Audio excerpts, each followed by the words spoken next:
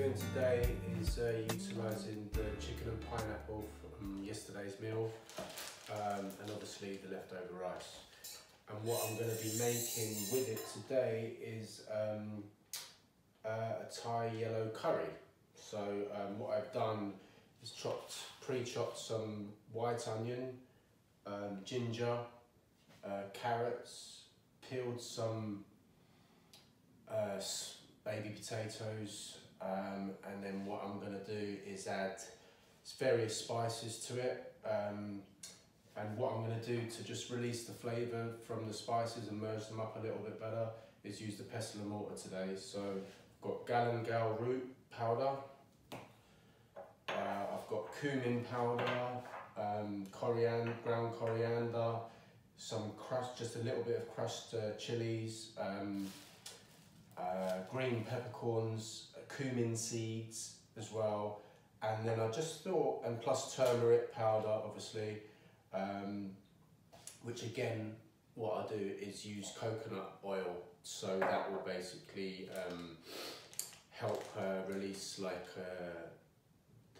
the antioxidants, the curcumin from the turmeric, so you can actually get all the goodness, release all the goodness from it.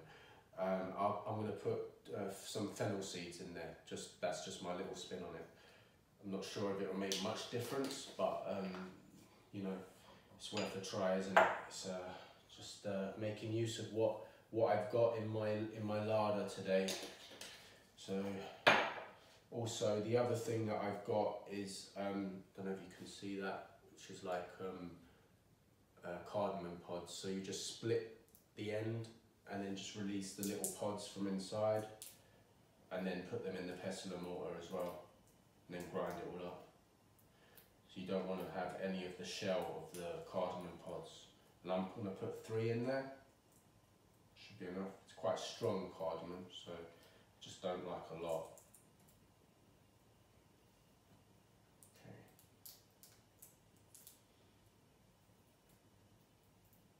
And whilst I'm going to be doing this, what I might as well do is just heat up the leftover chicken and pineapple in there.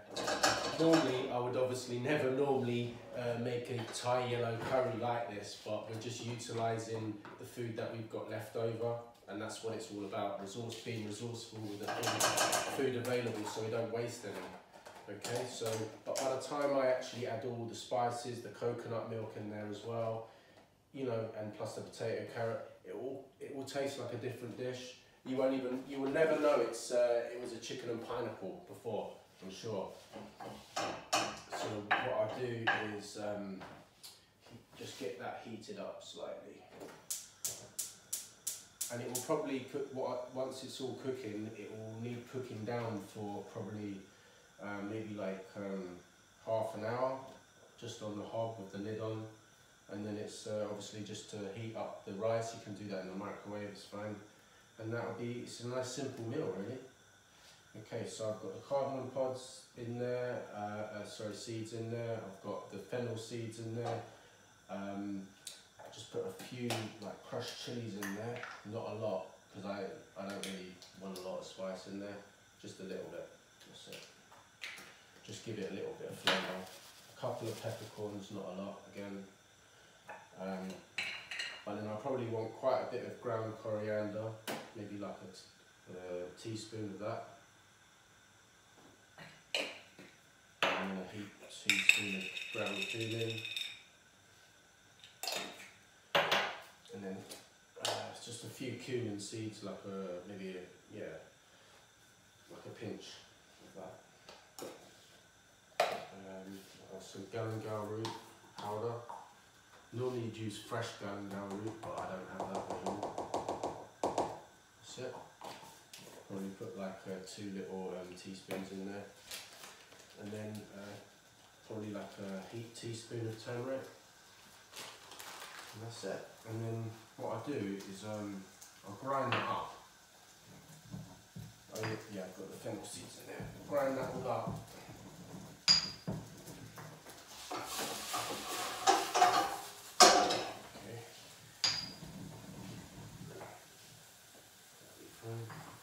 I'm just going to put like the carrot in there. Put the carrot into the dish. In fact, what I do is I'll just cut these bits of potato in half. Might as well just give them a little bit of heat them through a little bit beforehand, and then by the time you put in the spice mix, then you'll get a nice like coating around it, and that's it. And obviously it doesn't have the skins on the potatoes, so that it can absorb a lot more of the flavour that way. Okay, these ones are small, so they can just go in whole. That's it, roughly do that. You turn that down a little bit, medium heat is fine. Don't want to overcook things. Going back to this. Let's give that like a nice grind.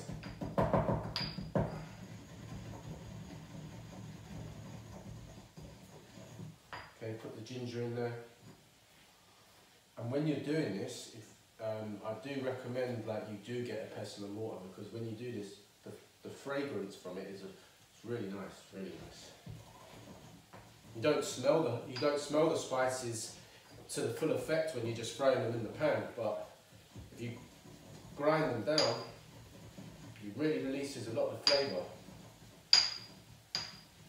You never want to overcook spices either, you know. Heat them up on a low heat. As long as they've got a sauce in there, something to stop them sticking, they'll be fine. And that's it.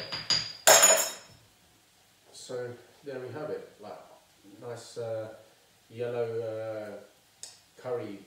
It's kind of like a paste, but like more like a powder.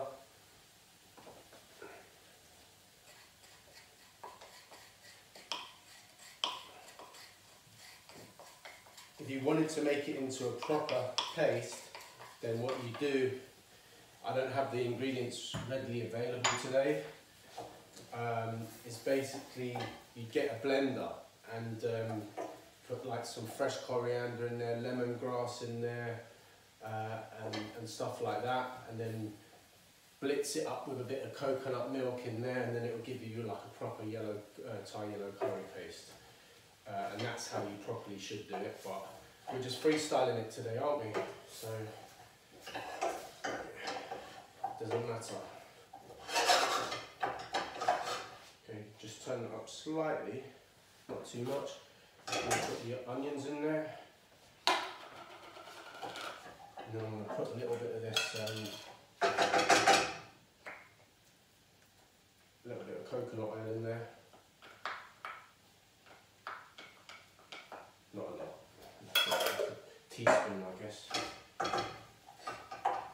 And just create a little hole in the middle where the coconut oil is, and put that there with the onions, and that will just turn it up a little bit, just to get it going. And you can just always adjust the hob back down, yeah? And that's what I'm doing. Okay, that's melted nicely. But that's fine. The whole point of this curry is it kind of like, it's going to slow cook, so everything's going to go soft. This coconut milk's going to make it all go soft.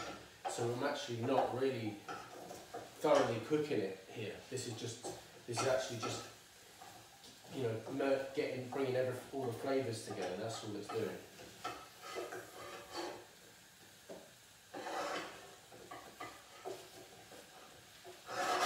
Yeah, and after you've finished cooking every day, then clean your hob down with some like antibacterial spray. That's what I recommend. So you know that the kitchen's nice and safe and clean, hygienic to cook the next day with. Okay, so in goes the coconut milk. And that's it. Give it a little stir.